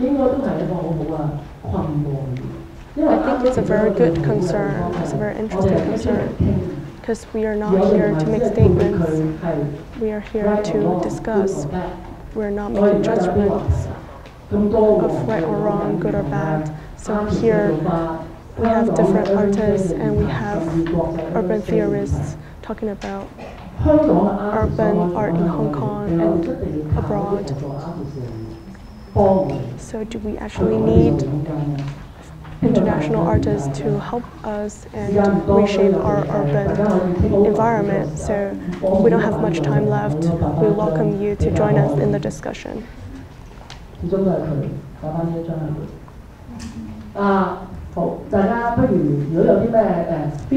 if you have any feedback or question, please raise your hand. We can talk about it. Yes, please. So I've made an artwork on some stairs before, placing some stickers on the stairs. It's very safe, but then we were still stopped by police. But then why are these sculptures being allowed to be displayed on on buildings in Central? So who actually decides what public art can take place? I can't represent the official organizers, but I can talk about some responses on the internet. So I know that the organizer found a lot of developers and also government officials to help them, and they even found Carrie Lam. So a lot of government departments actually helped coordinate this. Again, I can't say how it was done here, but just having some experience elsewhere. That's what I was mentioning earlier about organizations that are specifically commission public art. There's sometimes in places there are government organizations that work with the city when it's permanent sculpture, and that having served on a few juries where of selected permanent commissions, you're talking, usually it's a blind jury, so it's really meant to be many different people have a, sorry. A different sort of a jury that can appear, so it seems very open, that what gets selected, and then you're talking to like people from the city, from like lighting technicians, sometimes there's like permits involved. It's actually quite an intense process, but I think there's a difference between works that are commissioned in a temporary period of time, of which Antony Gormley is one, to permanent commissions, and then I would add to that maybe a little bit what Samson was saying, and what we were talking about in general, about when they're associated with property, in essence. So some things that you don't even imagine have a very direct relationship to property that gets built and what gets built, and sometimes that has a very direct relationship to art. That's in essence, it's great that people can see it, but sometimes there is a direct relationship to what buildings get built and and things like that. So that's all part of it.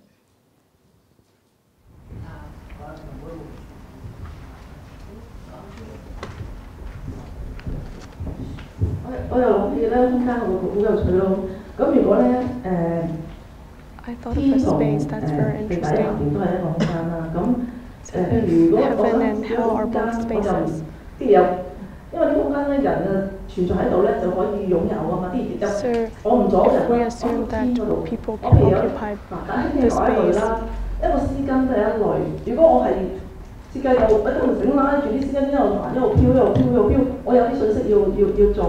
so if I take a scarf with me and raise it, can I say that I'm using the space, I'm reshaping the space? So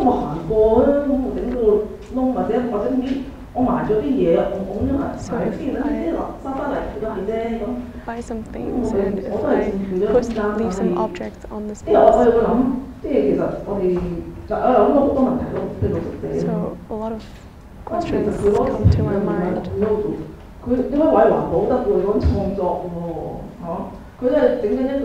what about the homeless people? They're using cardboards to occupy space. You can say it's environmentally friendly, or you can say they're actually practicing some art. How do we look at these kind of practices? What about these alternative practices? So I come from an art background, so I look at it from different perspectives. Why are these people taken to prison? What about some other viewpoints? I have a question about the power or the public arts 咧，其實你要做咁大個 sculpture 啦，或者你要做咁大嘅裝置，其實好程度上你需要個錢咧。So I think in Hong Kong, in order to make such public scale, a huge scale public art project, it takes a lot of money. So it's very hard for an individual artist to do this. It has to be at a commission. So how much of the project comes from the artist's own ideas, or whether it's more the commissioner tell the artist what to do?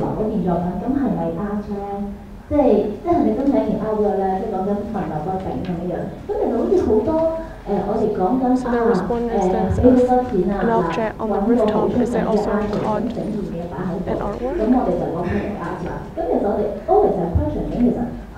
We are always questioning how Hong Kong can have public art of its own character. I'm talking about artists who have their own original ideas.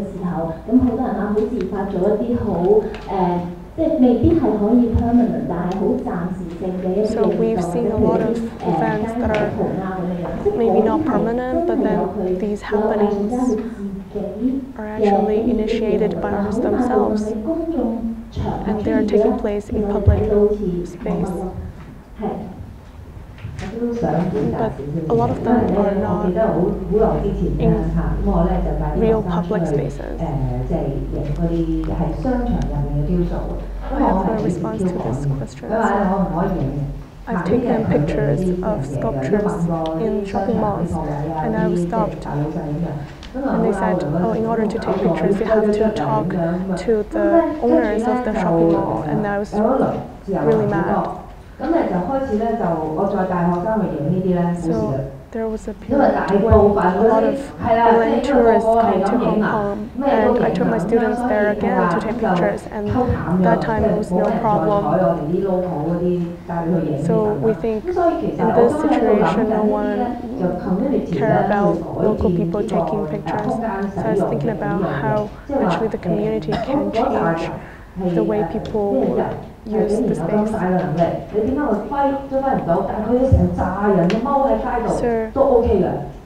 was thinking this tourist is a huge group of people, and they can actually do whatever they want.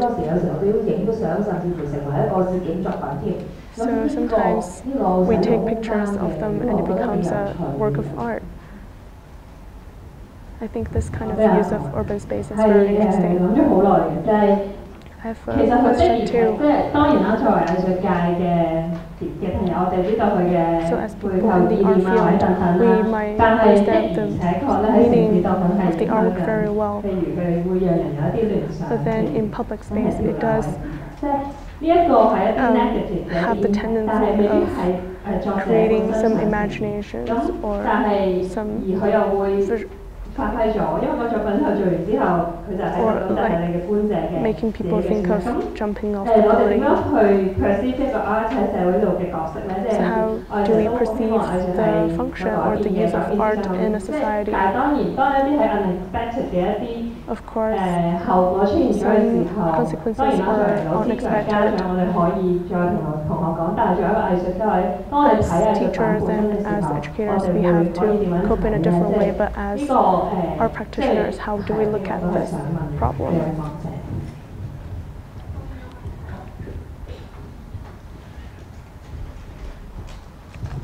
我想 raise 個問題就係頭先有一個 work 咧，就係擺喺好似銅鑼灣嘅，他們在哪裡咧？ About a work placed in Causeway Bay by Himlo 咁 called 我唔 Where 知 Are They? 件 work 咧，其實嗰個創作嘅人咧，覺唔覺得係 art 嚟嘅？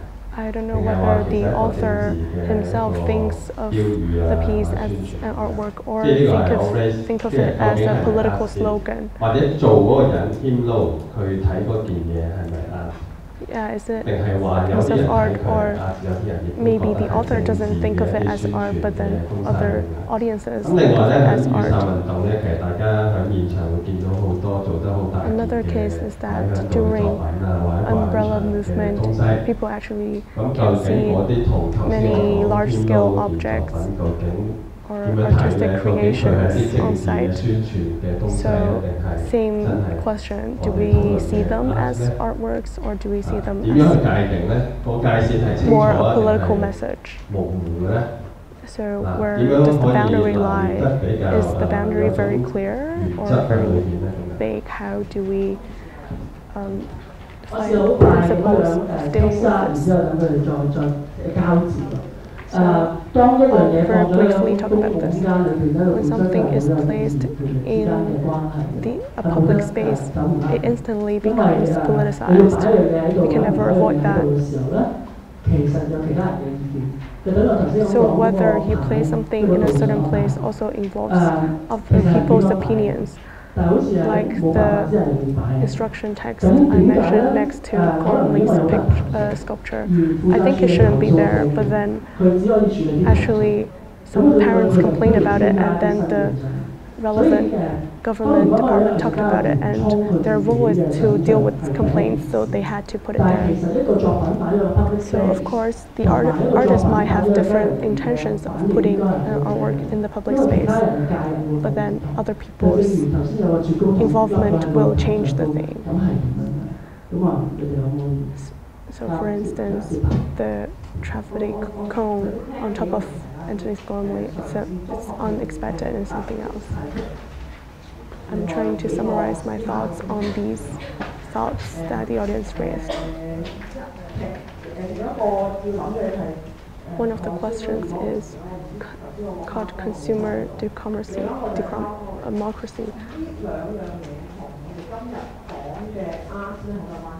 And they are very relevant to the art we're talking about today. It's very debatable whether this kind of public art is right or wrong. The bigger question is whether such terms are liberating. So let's go back to the case of Anthony Gormley.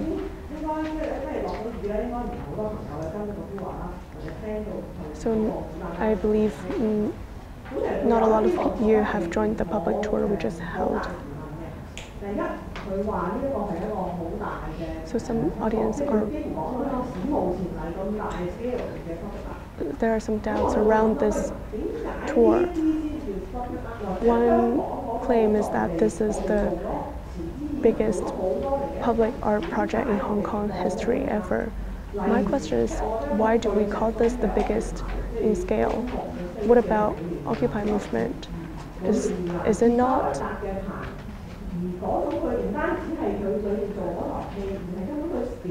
There are a lot of stages and also mobilization of democratic power and also rethinking our communities and holding events related to the communities. Why don't we call this a public art piece? So now let's go back to the location of the piece. Why central? Central is a power center.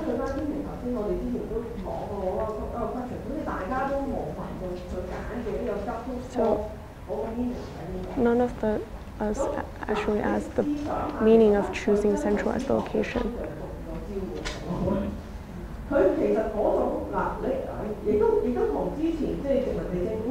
So I think it's related to the very sweet and beautiful public art that the colonial government placed in Hong Kong.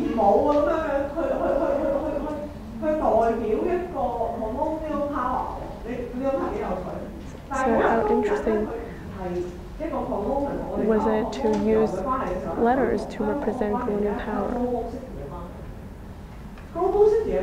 So I think the relationship between this artwork and Hong Kong as a city is Hong Kong's status as a global city. So if I pass the local element and it places Hong Kong together with New York, London, and Tokyo, so they might assume that the public don't know much about public art and it's public education.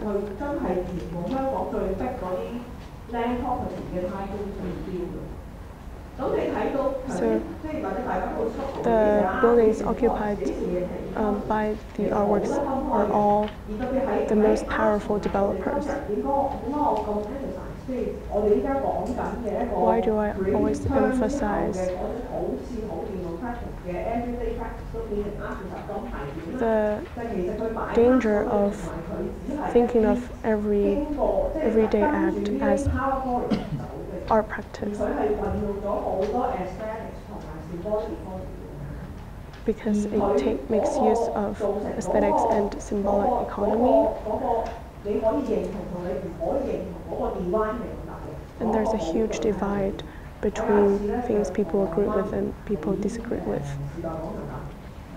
There's one personal example.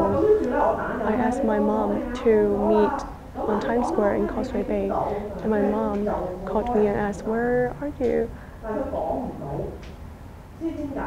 But she wasn't able to describe where she is. So the problem is, as a 70-year-old lady, she wasn't able to read the sign. A lot of English signs look very alien to her.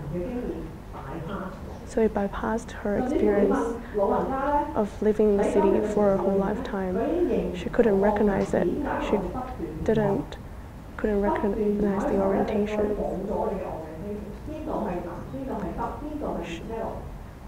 She doesn't know where the tram street is. She doesn't know where the south and north is. So that's the kind of danger, the crisis I'm talking about.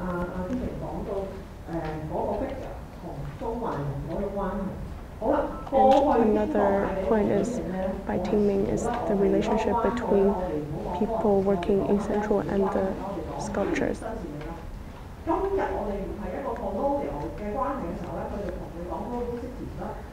So today, when the colonial framework doesn't work anymore, they talk about global city. So we are not a collective anymore.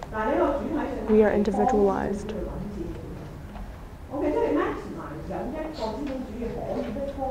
So it's actually maximizing the units that capitalist system can make use from. And I think it's terrifying.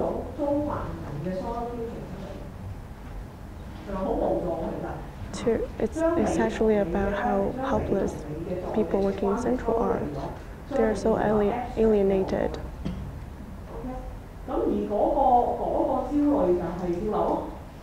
And the anger and the anxiety led to suicide, such as jumping from the buildings. And it's not only working people, it's also the students and the teachers.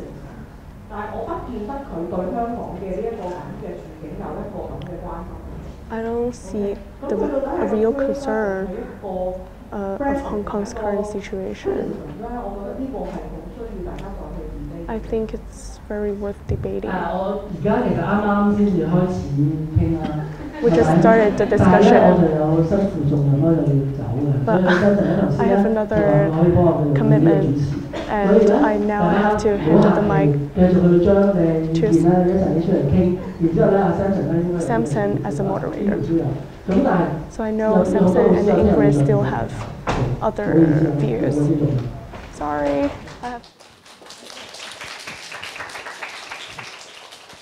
I just wanted to make one small comment. I understand definitely how art is what we call instrumentalized for various reasons. I can tell you many examples of how that's done in other places. I guess the one thing, though, that I will say is that we're missing, and I won't speak for him, but besides his artwork, Anthony Gormley's voice.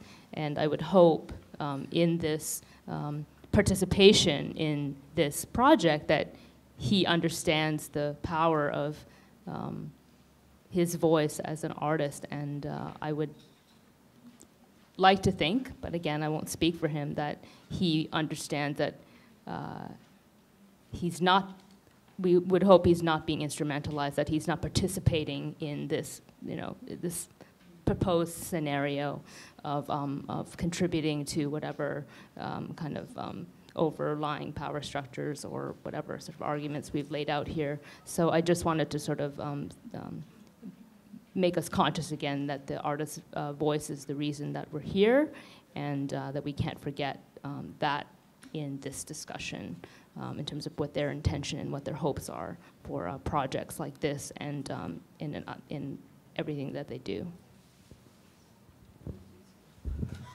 咁我暫時做呢個主持啦。咁想知在座仲多唔多朋友想發言㗎？有冇朋友想發言？好，該。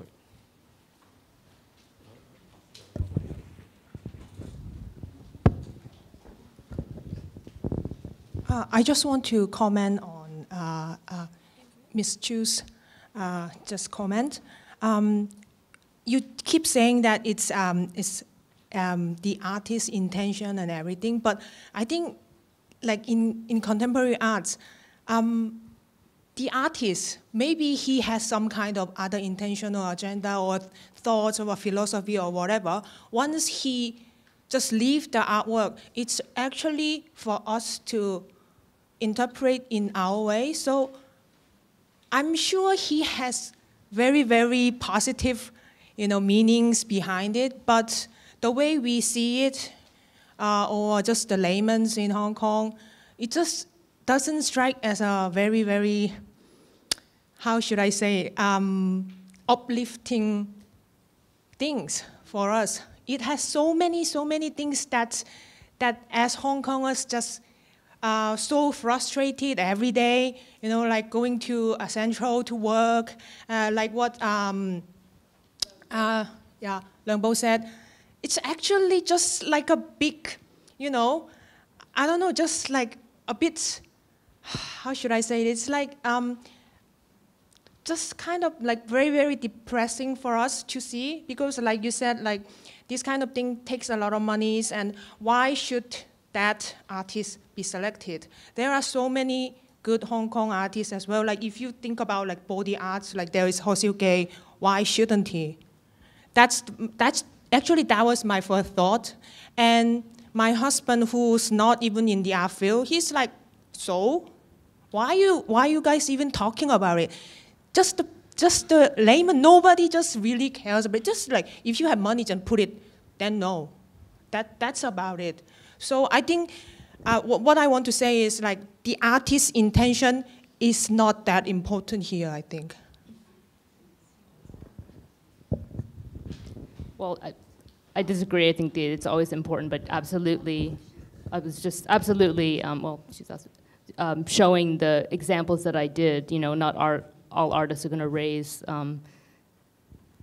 the very reason sometimes that they're in the public is, or in very many cases, is that they're raising issues that aren't very popular or happy or uplifting, you know, that's in some ways why they make work and create topics for discussion, which is why we're here, for example. And I can tell you that the issues you raised about who picks what, who gets selected, I'm not even saying that I'm the, you know, _1 fan of, you know, this artist or any example artist, but any other artist, but I'm just saying that, you know, that's just a part of the discussion that has to be addressed.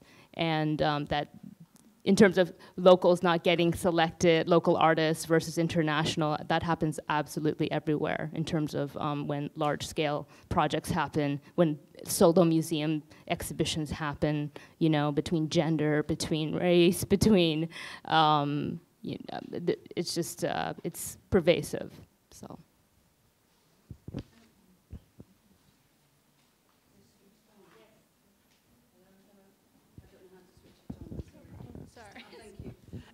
I'd just like to say that I don't know if you know, but the British Council's also offered a teacher's pack with training materials, and to develop these, I've actually had quite a lot of contact with Anthony Gormley's studio. I would send questions, and then a day or two later, the answers would come back. And as far as I'm aware, I'm 95% aware, sure, this did not cost the Hong Kong taxpayer anything at all. It's companies that have sponsored and the British Council. And the reason it was chosen, I think the British Council pushed for it. It's travelled, it started in London, went to New York, Sao Paulo. It's a fantastic installation. I agree it's not a Hong Kong artist, I wish it were. But it's starting to pave the way for similar things to happen. And let's hope, you know, the government's made that possible. The aim of the artist, as far as I'm aware, is to get people talking about the issue, and it's certainly doing that tonight, isn't it? Fantastic. You mentioned sexuality. Anthony Gormley has always said the statue is not a sexual being. It is not an erect penis, and if Hong Kong people have a problem with that, it's a problem, because I believe our kids should learn about these things and not sort of keep these things hidden. When I produced the materials, had a huge problem with the photographs I included. I had to do it from the waist upwards, not how Anthony Gormley wanted it to be. And also suicide, that was a major problem. I was very concerned for the teachers I was training. I know it's a problem here in Hong Kong. I can't say there have been no suicides as a result, but who knows what, you know, causes kids especially to commit suicide. It's something I hate. It started a debate. I hope it continues. For all teachers, please remember to check out your EDB website. There's a lot of help for teachers to recognise symptoms in their students and to give support. We don't want more kids committing suicide. Thank you.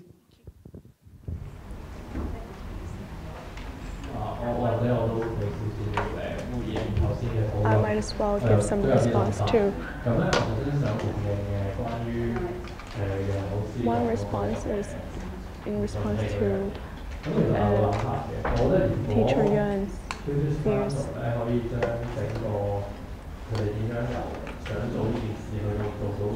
I think it would be very interesting to have the British Council make a publication or a documentary about how the project was realized from its initial thoughts to its realization. I think it takes many efforts to put together such a project. Because I think it actually exposed the power structure within the city and the hidden rules So in a way, I'm quite surprised that British Council actually succeeded. I thought it would actually fail because it's way too complicated. So I know the project was actually withdrawn in its first phase because the Ben-Hur committed suicide jumping off the building. So although we know that it actually takes a lot of efforts and negotiation with power holders to realize this project, it can actually reveal the power structure.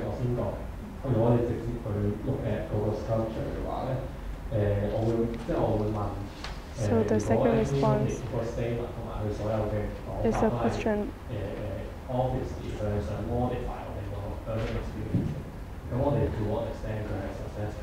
So if Anthony Gormley is to challenge our thinking about urban space, how successful is he?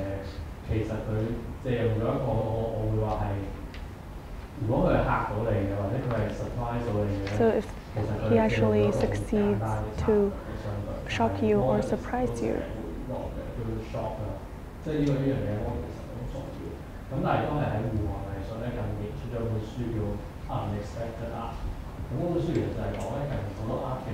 So this reminds me of a book called Unexpected Art, and it claims that if you see art when unexpected, it actually achieves a certain meaning.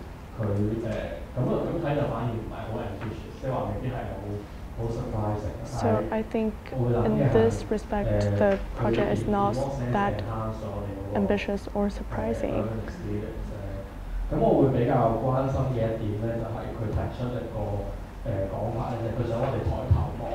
So another point I wanted to know is Anthony claimed that he wanted us to look up and observe the city from a different angle.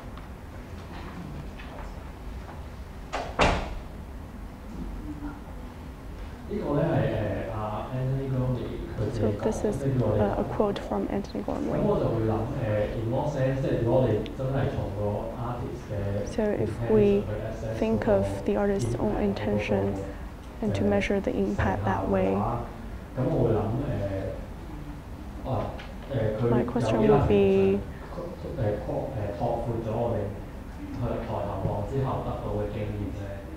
so to what extent does it actually bring new experiences to us, since we're actually very used to looking up at the skyscrapers. We actually do it every day.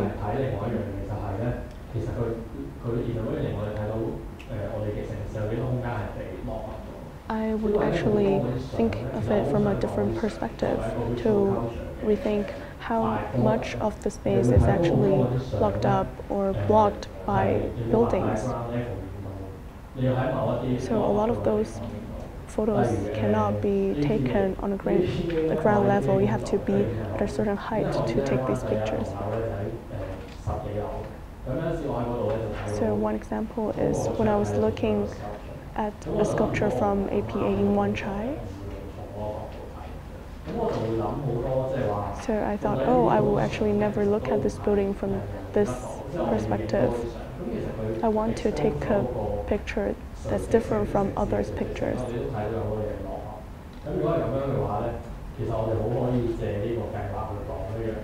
So I think it would be more interesting to talk about this issue.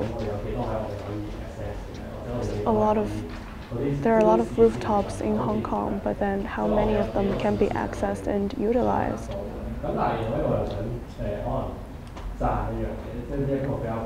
But another positive point that I want to raise is when a lot of people take pictures of the project and put them on Facebook or Instagram.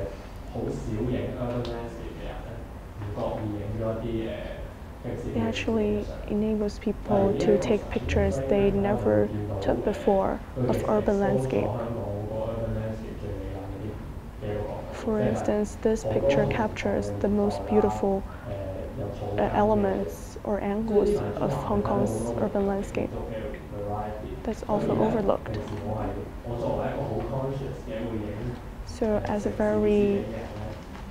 person who's very conscious of our urban environment, I take lots of pictures all the time. But actually through observing this project and taking pictures of it, I actually noticed a lot of elements I never noticed before.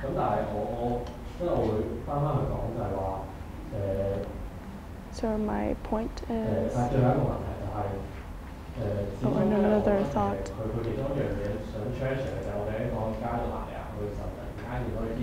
So what we treasure is the shock we receive when we suddenly see something. Ming raised the point that actually something else would do the same trick too. So I think this kinds of projects, including the rubber duck, is a kind of franchised way of surprising the citizens. They think you can put something, you can move something from one city to another city and achieve the similar effect. I think it has both negative and positive effects. So one example is one controversial project can come to Hong Kong and become less controversy. I find that very interesting.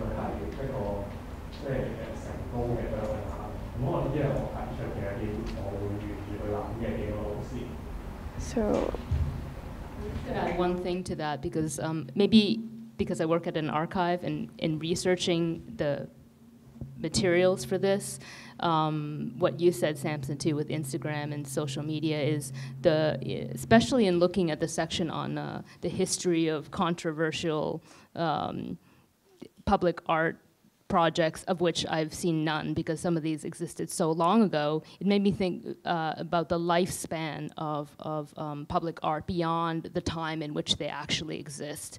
And sometimes their legacy or their resonance or their importance over time happens over time.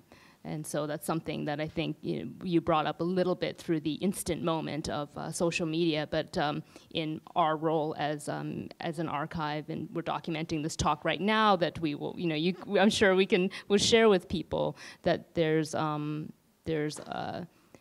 other ways that maybe not be visible now that can have maybe a larger impact or resonance about this project and public art in general.